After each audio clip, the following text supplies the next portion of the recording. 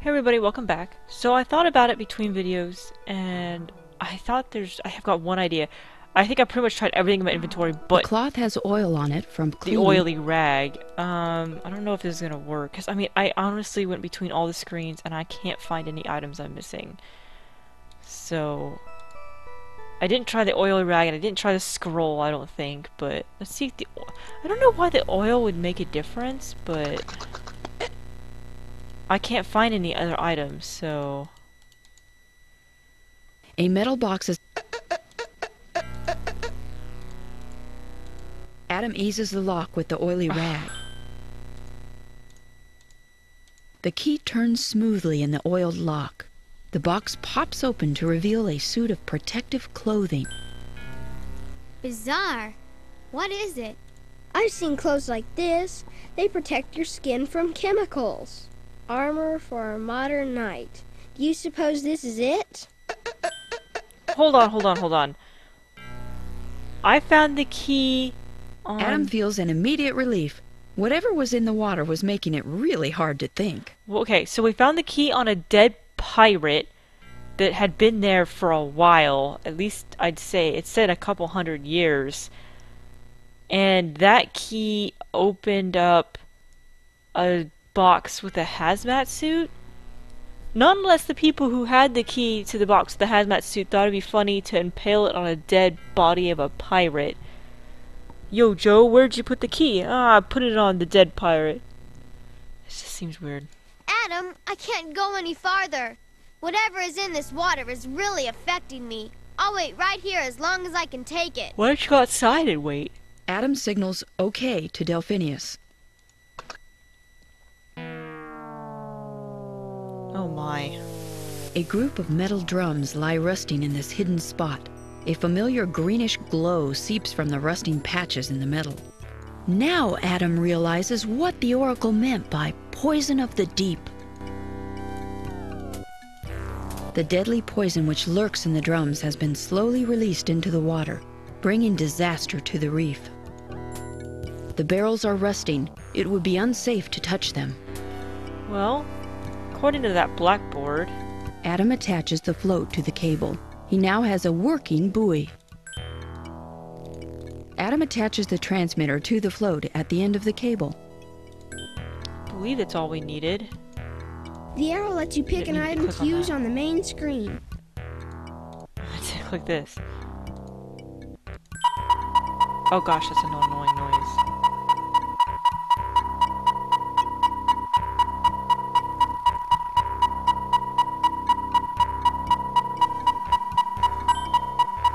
Adam turns on the transmitter and attaches his improvised satellite buoy to the barrel.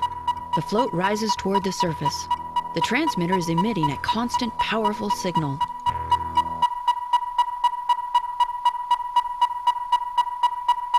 That's a good thing this ship was there, like, right when we needed it.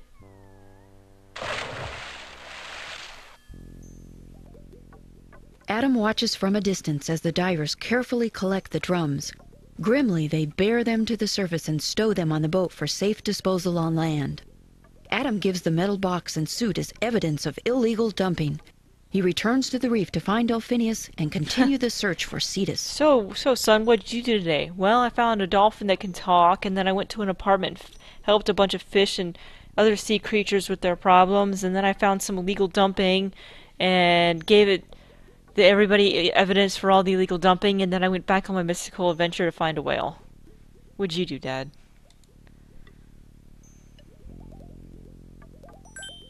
Adam, you did it. The poison is gone. The first part of the prophecy is fulfilled. Oh, we're near the end of the game, too. They've taken it away, that's true. But I'm afraid it will be a long time before anything can survive here. We also have to worry about catching the people who did this. It looks to me like they've been using this spot for a while. But that's something I'll have to leave up to my dad. Excuse me. And we still haven't found Cetus. Oh, no. Alrighty. The skeletons of unfortunate creatures who wandered here cover the floor of the cave. That's actually pretty depressing, so let's just move on.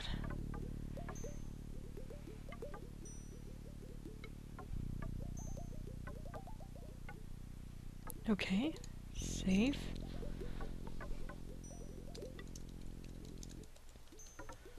We removed the poison. The harpoon gun is a reminder of the dreadful practice of whale hunting. This one has been triggered. Aw. I think for the most part, I know most countries it's legal for whale hunting these days. I thought. I'm pretty sure it's still legal in some places. The cable from the harpoon is still attached to the gun. The cable is stuck.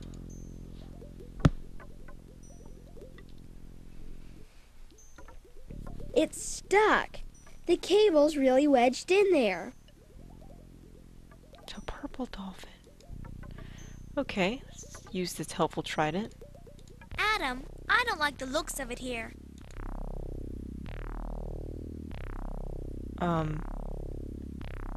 Okay. Adam! But behind you! The scary mountain. Flesh eater, run! Wouldn't the correct term be swim? Whoa, that is a giant Adam manta. and Delphinius flee in terror from the huge flesh-eating monster. Technically, we are also both flesh-eating monsters.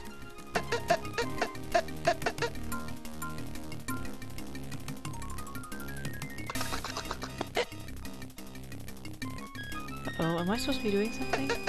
With a feeling of utter helplessness, Adam prepares to feel the sharp bite of Flesh Eater's jaws. The monster is so close that his hot wake ruffles the back of Adam's neck. In their panicked terror of the danger behind them, Adam and Delphinius fail to notice the danger in front of them. They both plow head first into the drift net. The nylon mesh wraps its arms around them. The two are trapped. Delphinius, we're trapped. That's ironic. Adam, you've got to save yourself. I'll never get out of this thing, but you still have a chance. I won't leave you, Del. So what? We both end up manta food? Do it, Adam. Save yourself. Adam waits for the manta to finish them off. Two helpless victims trapped in the net. To his surprise, Flesh Eater only circles them. Oh no, it's not gonna let me save. Can I saw my way through? Adam can't wield that hacksaw while he's entangled. It's too big. Besides, the hacksaw is too dangerous to use so close to Adam's flesh. How about a sharp rock? Adam maneuvers the sharp shell around and begins to rub it against the nylon net. The shell saws through the nylon, loosening the net's grasp on Adam. He's free! You did it, Adam. Now get out of here, fast. Are you crazy? What kind of friend do you think I am? Adam turns back frantically to cut loose his friend. But he magically floats away. But before he can free Delphinius, Flesh Eater swoops in. Enraged to see one of his victims escape and determined not to lose the other, he seizes the net with poor Delphinius still in it. Oh no. And knocks Adam aside with one flick of his huge wing. Delphinius, no. Adam, find Cetus. Only he can save me now. You don't trust me?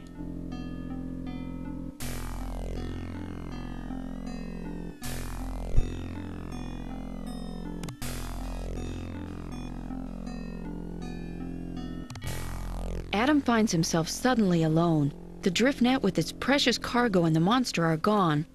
What on earth, Adam thinks, can he do now? And will he ever see Delphinius again?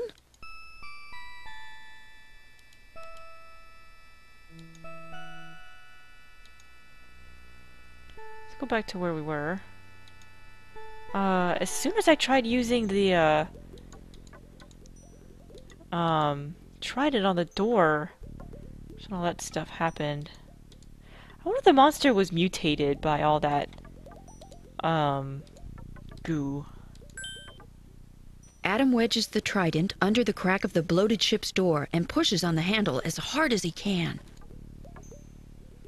The waterlogged wood suddenly gives way, and the door pops free of its frame. The cable that had been jammed under the door suddenly jerks tight as though pulled by a mighty weight. Interesting. And through the open ship's door, Adam hears a sound.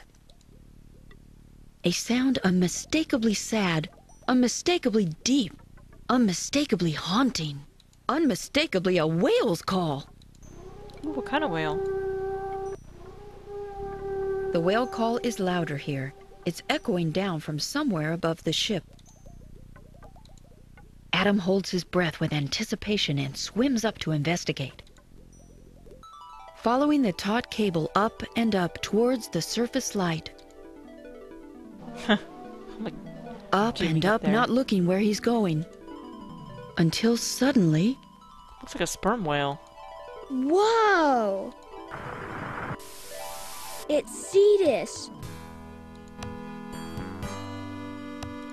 The mighty Cetus floats helplessly near the ocean's surface. He is terribly still. With a mixture of joy and fear, Adam approaches the mighty whale. Your Majesty, you're hurt. No wonder you've been missing. You're trapped here by that harpoon. Yes, child, and you are the one foretold.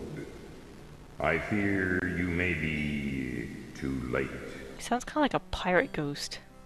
But what happened? How did you get harpooned? It was Flesh Eater. I heard him cry out and went to help. He tricked me into the whaler's path. Can't you get free? You can't just die. Illyria needs you. The harpoon holds me fast. I cannot get it out of my mouth. I am so weak. I have not long. Cetus sinks into unconsciousness and his great eye shuts. The harpoon wound has become infected, and he is near starvation from being trapped in this one spot. Cetus is getting weaker by the moment. Well, the way the harpoons work, I believe, is we would need to go inside of him to remove it. We just can't pull it out.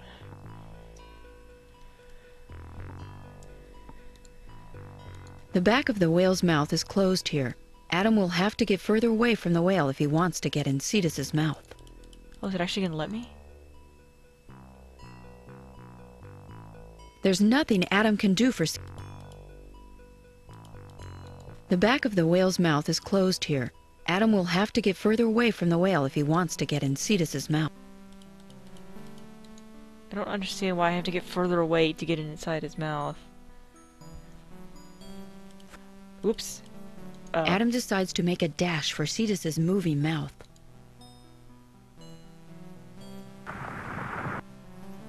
Adam will have to time his approach to the mouth more carefully if he's to get inside. Okay.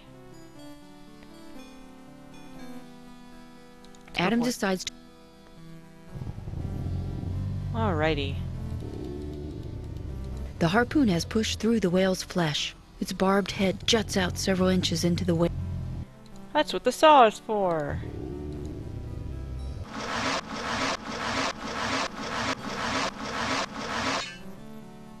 Pick that up before he swallows it. Okay. Adam uses the industrial saw to cut through the harpoon shaft. The barbed harpoon head falls to the bottom of the sea. Adam can't pull the harpoon out from inside the mouth. The cable is still attached to... Though Adam has removed the harpoon head, the harpoon shaft is still lodged in the wound. There's nothing Adam can do to... Adam decides... Yes, let's get closer. Let's pull it out now. Adam carefully works the shaft backwards through the wound. Ooh, that's gotta hurt. Oh, ooh, that looks painful. Though the harpoon has been removed, it has left a nasty wound. The wound is infected and is preventing Cetus from recovering. Aw, that's what healing medicine is for. Here you go, Cetus. The healing potion won't do Cetus any good if Adam puts it there. The healing potion... Oh, I have to click just right. Adam uses Demeter's precious store of medicine on the wound. Here you go, Cetus.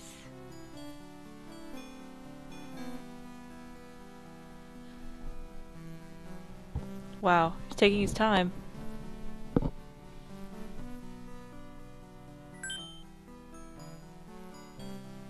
Cetus, you're awake. Are you feeling okay? Are you gonna make it? Be calm, child. I am much better. I feel the wound already healing. You have saved me. Now that you're better, we have to save Dolphinius. Flesh Eater took him and he's in terrible danger. Flesh Eater, it is time to end the killing. I will call him forth. You must go rescue the dolphin. Technically, sperm whales are carnivores too. I think they eat squid. Meanwhile, Delphinius is reliving the nightmare of being trapped in a drift net, unable to reach the surface for air, unable to free himself. This time, however, Flesh Eater is there to add to his terror as he circles the dolphin, waiting for his victim's struggles to cease. Is he a spider?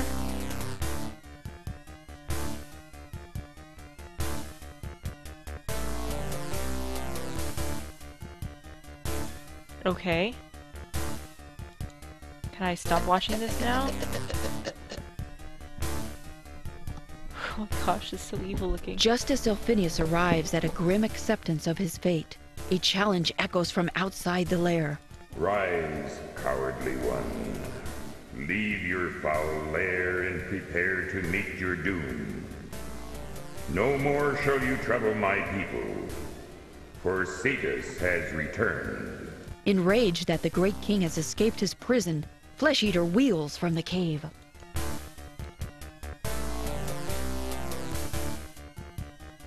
I like the angry eyebrow on him.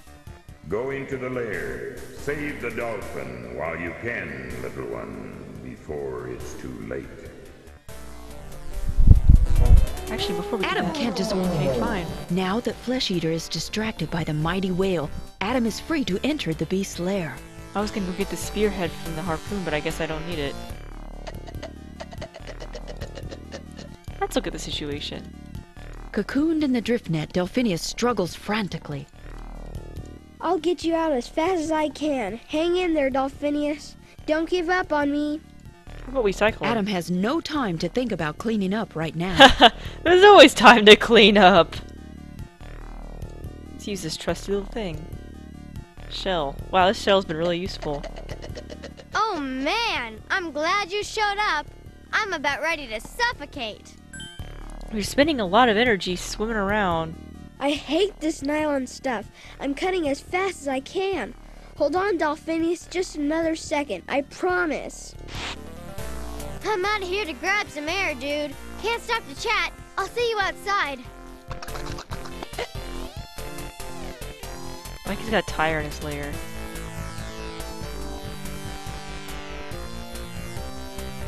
Okay, so let's Adam can't The gun is jammed from its last firing. Let's see here.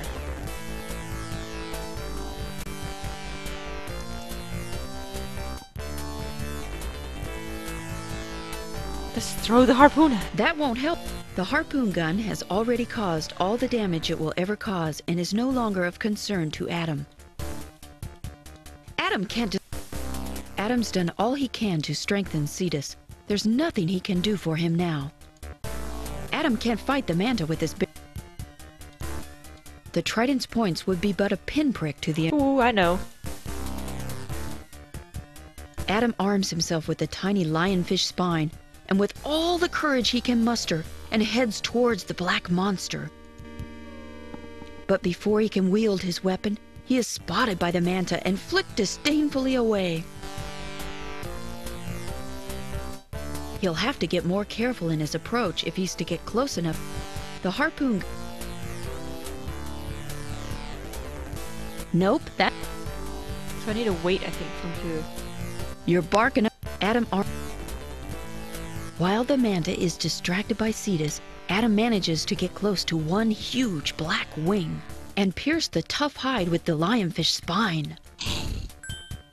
There's a moment of terror in which Adam is sure the poison will not be enough to even slow down the huge beast. But it's enough to make him hesitate in his attack, if only for a moment. How happy Cetus looks. And that moment is enough.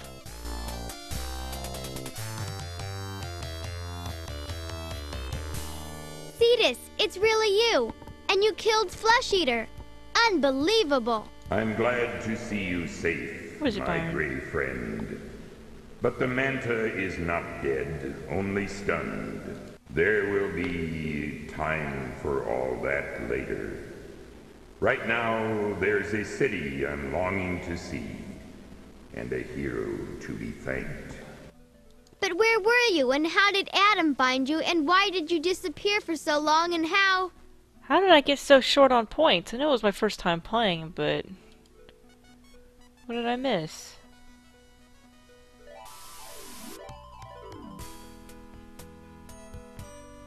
In a true champion's welcome, Adam rides on the back of King Cetus in a slow procession to the city. Cetus bellows an announcement of their triumphant return.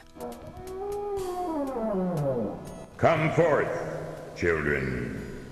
Greet thy king and the boy called Adam. Adam slips off the back of the mighty whale and swims to join the happy Illyrians.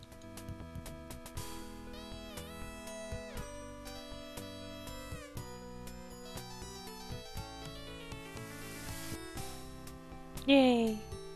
The Oracle's a real fish. Congratulations, Adam. Oh, I'm so moved. Boo-hoo. Bravo. I knew a strapping lad like you could do it. Like unbelievably radical, Adam did. Major way to go. You have proven yourself one with the Greens, Adam. Good show, old boy. Quite spectacular. I like how he's still animated with the thing on his head. You're a real hero now, Adam. It is well that you did the job, Adam, since I did not have the time. You did almost as well as I would have, mon ami. You were very, very brave, Adam. Child of man, to you we owe our lives. Our thanks we now bestow. Adam, you have rescued me from certain death. You have helped put an end to Flesh Eater's reign of terror. You have saved Illyria from ruin. You have made us believe that mankind is perhaps not the enemy we feared it to be. That man can even be a friend. Thank you, great Cetus. I have learned much from all of you, too. Well, I think it's kind of with any species, though. There's the good and the bad. Take this conch. If you ever need a friend in the sea, blow the conch and help will come.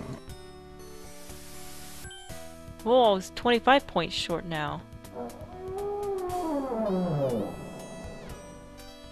Poseidon's conch. Wow. Thank you, Your Majesty.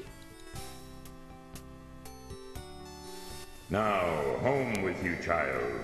Delphinius, I believe your friend could use a ride back to the land of men. He looks a little worn out. I have to admit, I would be worn out if I was swimming and swimming and swimming for hours and doing all that stuff, and there's no way he had that much air. Yes, sir, Your Majesty. Grab a fin, Adam. I can't believe I was 25 points short. I must have missed some trash or something. Or do I get 25 points Adam for bids watching the farewell end? to Illyria and King Cetus, and grabbing on to Delphinius's dorsal fin, hangs on tight for the long ride home. Delphinius. Yeah, Adam. Will I ever see you again?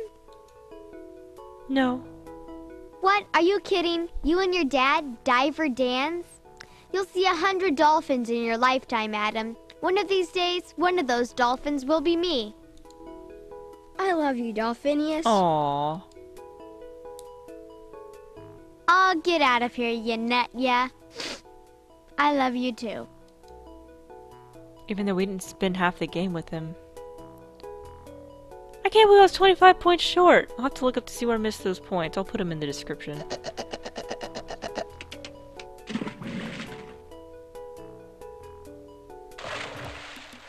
I'm not bad though for my first time playing the game. Missing 25 points. So that was EcoQuest 1, Search for Cetus. I actually kind of enjoyed it. It was a cute little game. I beat it all in one sitting, actually, without having to think that hard. But I hope you guys enjoyed my little LP, and I will... Maybe another weekend when I'm a little bored, I'll play EcoQuest 2, which I actually know nothing about. So, except for I know Jane Jensen wasn't a part of EcoQuest 2, which is why I think it wasn't as well known. And I think it was actually harder from what I understand. So it didn't catch on as well. Because if you're going to make a kids game, you don't want to make it too hard, because then the kids are going to get frustrated.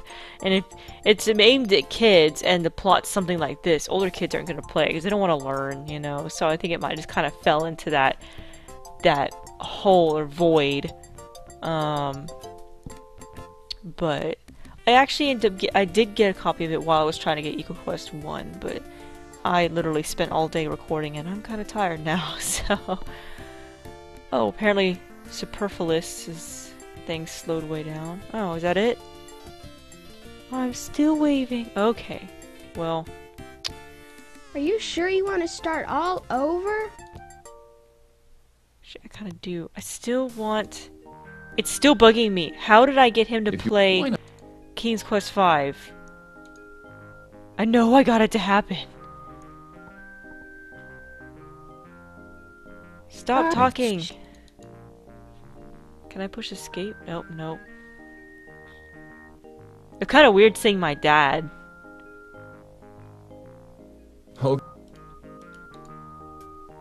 Let me speed him back up. Oof. Come on. Shimmy over there faster. After all the trouble... Adam picks... No, don't pick up the soda can. After... What if I use a soda can on the computer? You're barking up... After... No, I know! I saw him play it!